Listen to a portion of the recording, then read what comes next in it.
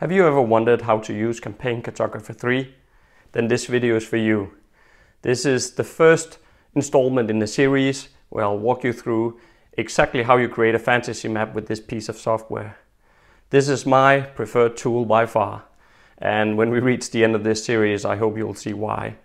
In this particular video I'll talk you through the basics layout of the software, and when we are back I'll be sharing my screen.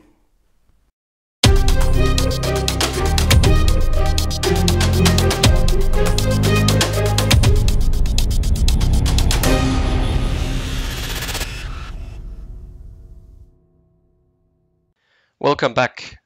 So we are now inside Campaign Cartographer 3. So what I wanted to do here is to give you a rundown of the different areas from which this software has been built and how it's set up. In the center of the screen you have a viewing area. In this viewing area you will always see what you're currently working on. I placed a mountain here just for now. I'll come back to why. But when you first start up your version of Campaign Cartographer, you will have their logo somewhere here. You will have some text below, which will all go away and look differently once you have started creating maps. I will show you exactly how to set up your map in future videos. But for now, just know that this is your viewing area, and you will most likely end up having it looking like this once you've done your first map. Up on top of the screen we have a menu section, and all these menus gives us access to different options and commands. Some of them are quite advanced and we for sure don't need all of them to do what we want to do here. I will show you exactly what we need to do and how in this video series, so don't worry too much about it. You can see I've set autosave on. I always have this on. I would suggest that you do too. Because I have this on, Campaign Cartographer will also ping me in a few minutes and ask me to autosave, so there'll be a pop-up on the screen. Don't worry about that. That's what it does and that's what we like, so just keep it. Right below the menu section is a status bar, this yellowish colored one, which shows something about sheets. It shows something about layers, and it'll also show you what width of the lines that you're drawing are, if you're drawing solid lines, and so forth. What is important just now to know is that whatever layer, like right now I'm on something called vegetation, or whatever sheet, right now I'm on something called land features you're working on, that is important. If you are not keeping attention to this stuff, you might end up drawing something on a wrong sheet, on a wrong layer, which will cause you some issues later on. So don't worry too much about it just for this video. I will tell you in the later ones how to make sure that you're on the right stuff and you're doing the right things, but just adopt a mindset here to remind yourself on a continuous basis when you create your maps to keep this status bar in mind. Below this we have some quick links. So you can see there is mountains, there's forests, there's cities and different things here. We're going to use these quite a lot. So these are a very useful set of quick links. Similar to these, there's also some tools over here where we can use to make default land masses. We can use it to make contour lines, rivers, and so forth. These again are more or less quick links as well, and they will come in equally handy, and we'll use them quite a lot. Below these we have different editing tools.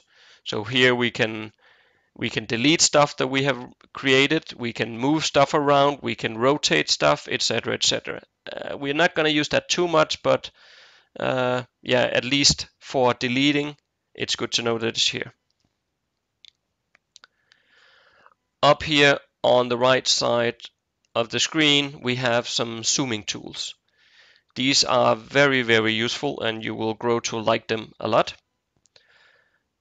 You can zoom in, you can zoom out, but what is really handy is this zoom window. So I can zoom in And that was why I placed this object here before I started recording, to show you, so we can zoom in particular. So if I'm drawing something, if I'm drawing maybe a river that runs out from this mountain, or I'm adding some contours of sand around it, it's very nice to zoom in so I can make sure that my drawing aligns completely to the edge of the mountain here, for example.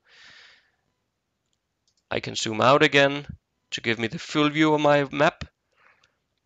And then I want to make you aware of this redrawing icon here. Now, Campaign Cartographer does not update in real time. So when you draw your map, you will once in a while need to press this button, and what it does is basically it refreshes the screen and redraws it for you so that anything you've made, it will become visible. What usually happens if you have zoomed in, and when you zoom out again, usually it will redraw by itself, but this is something to be aware of. So if you're wondering why can't I see what I just drew on my map, this is why. Press this one. Below this, we have some drawing tools. We'll not use these too much, but you can see you can draw lines, you can make curves, you can make paths, you can do all kinds of things. There is also some text options here which we will use when we start naming places on the map itself. But yeah, this is your drawing tools. Underneath here you also have some other options where you can basically making sure that things connect well onto the map. So this one will make sure that I can make things interconnect, intersect. I can plug something onto a certain line. So if I have one line running here and I have another line coming in and I want it to connect to it, I can use this one to make sure that they stick to each other exactly on the spot. So these are useful, but we're not going to use it too much either. Just at the bottom of the screen here, you have something called command. This command can be used to basically type in specific commands into Campaign Cartographer. So this is very advanced use. I will not do this. I have never done it and I have never needed to do it. If you do want to, then by all means, I'm sure you can find some good tutorials on YouTube on how to do that, but we'll not cover how to operate this part of the software. Then what we have left now is one area here which is basically a simple catalog.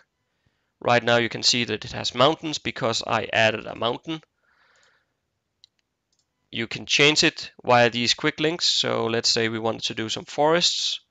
I can choose to do forest. It'll show me different options for forest. We'll come much more back into all of this later on, but it's just to show you how you can use this catalog here to gain access to all kinds of different structures and symbols to place on your map. It's a quite handy and very useful tool, this Campaign Cartographer, and I can't recommend it enough. We'll come back to much more about how to create your map, but for now you at least have a basic understanding of how this piece of software is operated and a bit about where the different buttons are located. We will then dive into details in the coming videos.